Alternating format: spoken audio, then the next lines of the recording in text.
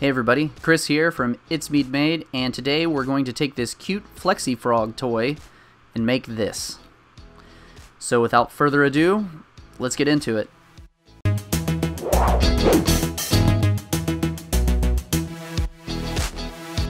So the first thing I wanted to do is make this look like a poison dart frog, because he just needs to look like one.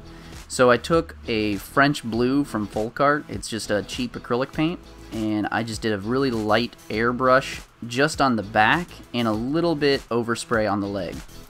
So next was the eyes. I was going to paint them red, so I know when you're painting something dark you need to be able to have a lighter base coat, so I went over the eyes with a white, and this is just a regular apple barrel white cheap acrylic paint that I got from Walmart. One thing to note is when I'm doing this, I'm not going right up against the edge because I want the red to be right up against the edge, so I can actually go over that edge with the red and you don't see any white.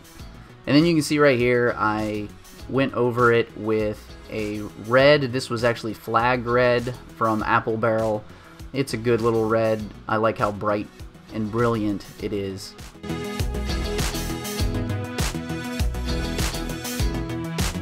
After I got the red in the eyes, I wanted it to have these little dots all over the back, just like a poison dart frog.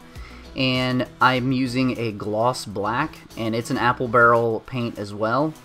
And the key here is I'm really loading up my brush so I can get really smooth edges on this just because of the filament lines, and I didn't really want to make it super thin because I almost wanted them to be a little more raised.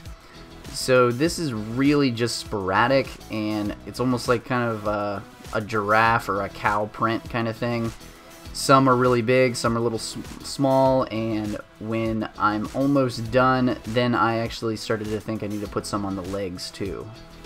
But you can make this however you really want.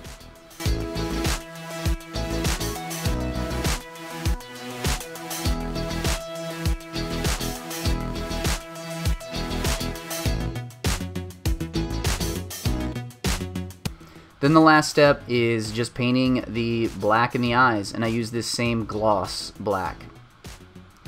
And here you go, a poison dart frog. He turned out really fun. It's such a great print, and you can actually get this on Cults 3D. I'll put a link in the description. And I can't tell you how many times I've printed this thing. It's just fun. I've got so many people that always like it, so I print it out and give it to them. And this one was probably going to go to my wife. This was such a fun paint, and it's such a fun print. And the Flexi test obviously works. Everything looks great. Thanks for watching, and I will catch you in the next video.